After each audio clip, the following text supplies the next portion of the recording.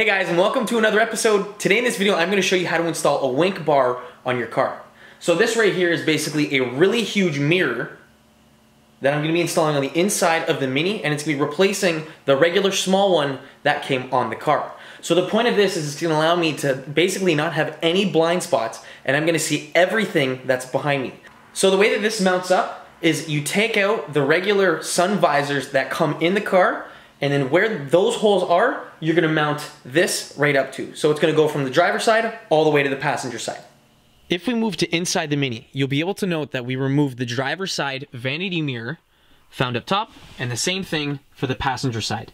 So there's a little connector right here that supplies power to the light for the mirror. If your car doesn't have one, you don't have to worry about this connector, but if you do, just know that this needs to be removed before taking the mirror off. There's gonna be a little cover like this black piece that needs to be taken off from here, and you're gonna be able to see that there's two Phillips screws underneath that you need to take out. So I already took the entire thing out and put those screws back in just to show you what's there. And you're gonna have to do that for the passenger side along with the driver's side. So once you have them out, you can put these back in, and all that you need is the spot here and here for a wink mirror to go in. So this is what the mirror looks like. We've got an adjuster hinge right here. We have our bracket that's gonna mount up to the car. We have the wink mirror itself. We go all the way over, and we have the exact same thing on this side. So whenever you're ready, basically just align this however you want. So I took out one of the Phillips screws that was in place right there, and that's where I'm gonna be mounting up this little L bracket so the wink mirror will be mounted in place. So just align it as to however you want it. Grab that little Phillips screw that we took out before, and if you just put it in hand tight, this side is gonna be in. We can tighten that up in a second. Everything that you do here on the passenger side, you have to replicate for the driver's side. So whenever you have it just mounted in place and it's in there, grab either an impact driver or a screwdriver and just drill this into place. Now I'm probably gonna have to take the wink mirror out by removing this knob and doing the exact same thing on the driver's side, because I'm eventually gonna wanna move this up and down as I please. So I don't really need a huge gap on the top.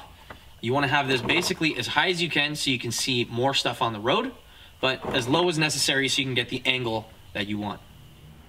So whenever you're ready, you can just bring this up or down as to whatever height you want, tilt it, angle it so you can see everything behind you, and then whenever you're ready, just turn these little dials on the side clockwise, so you're going to tighten them, and then at this point you're good to go. Now if you want, you can go ahead and remove the existing mirror that came with the car. It's not necessary. If it's in the way, definitely move it so you can install the wink mirror.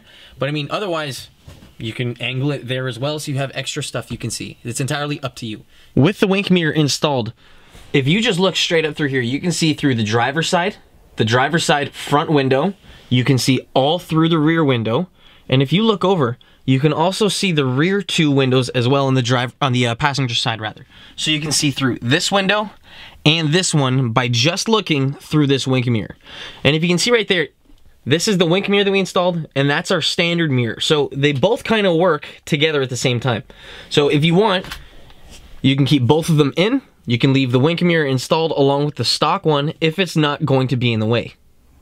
Now, depending on the size of your car, you're gonna have to get an appropriate sized wink mirror. So what I did is I measured up the distance between the left part of the driver's side vanity mirror and the outer part of the passenger side. I measured what that distance was and found a wink mirror that's very close.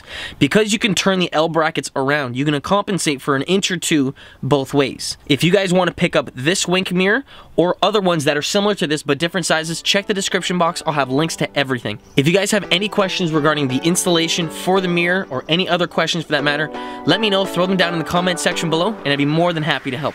Again guys, thanks for watching. I'll catch you in the next one. Peace.